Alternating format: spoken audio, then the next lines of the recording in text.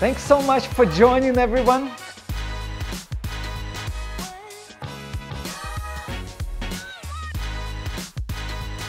Hi everybody, thank you so much for joining us. We're talking boots today.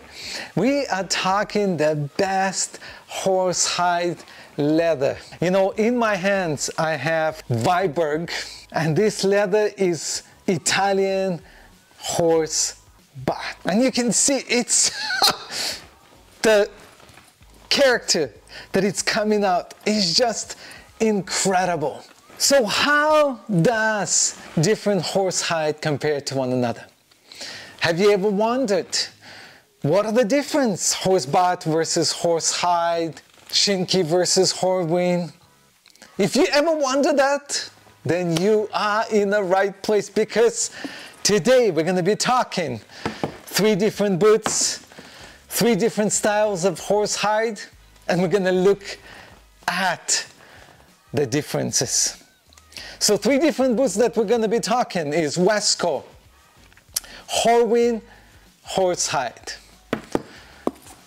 Viberg, 8 inches high mighty boot made of black Italian Horsebutt. And in my hand I'm holding John Lofgren Shinky Hikaki Horsebutt. So let's talk about just the basic difference. So first of all, what's the difference between horsehide and horsebutt?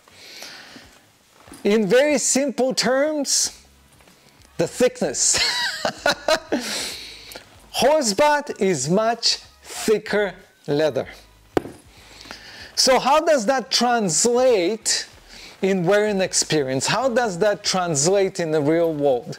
Well, it translates that Horsebutt molds to your feet, creates these deep creases. You can see right here the T-core starting to come through.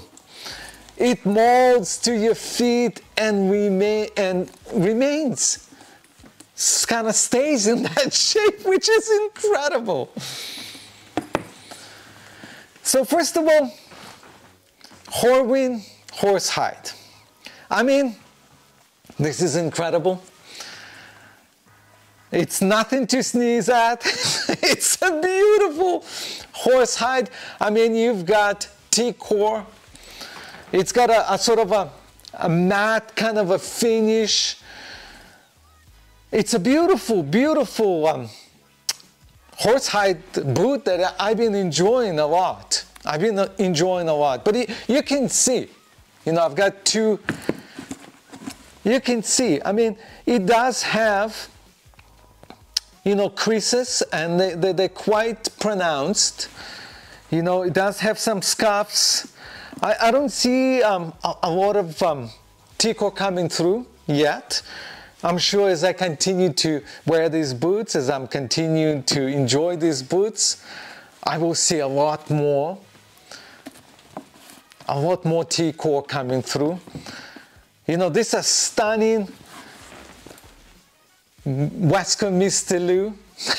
The name is so cool because, you know, when I went to Oregon, when I visited Wesco, it was so incredible to meet the people there, and I didn't meet the dog, but apparently Mr. Wu is the dog who was hanging around the shop. So that's how this boot got its name.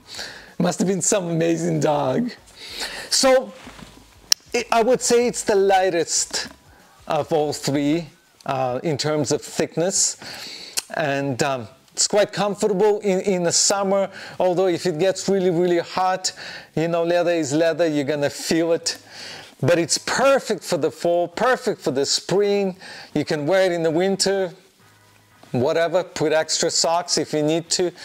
And it's starting to, you know, stack up. It's starting to develop these pretty cool creases. You know, I was talking about this boot in the previous video. It's got a narrow leg, so it's perfect for, you know, slimmer jeans. And you can see that you know, it's starting to collapse, starting to take shape. It's beautiful.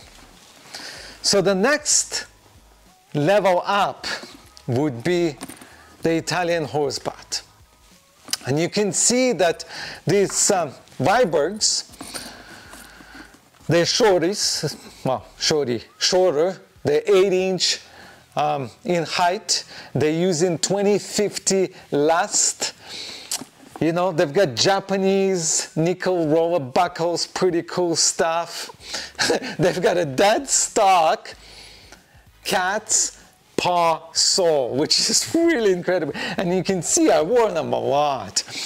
So as a result, you know, they're starting to, you know, lose quite a bit of, you know, that sort of a initial black color and starting to develop this incredible patina. You can see Tico coming through, and you can see that the leather actually really kind of stays in the shape it's molded to.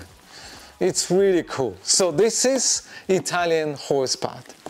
Now if we take it up to the next level, what are we gonna get? We're gonna get Shinki Horsebutt. I mean, this is incredible. You can see the grain.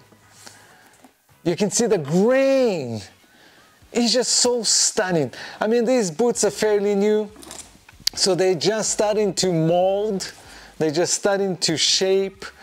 But it will be the same as Vibergs. They will actually mold into shape and stay in that shape really well.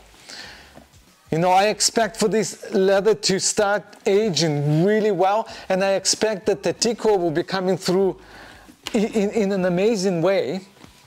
You know, don't have a lot of scuffs yet. You know, they are fairly new, as I said. You can see the soles haven't had much wear on them. But this leather is so special and it's so unique. Even from pair to pair, there isn't the same boot, because the grain, the texture, the three-dimensional texture will be unique to each pair.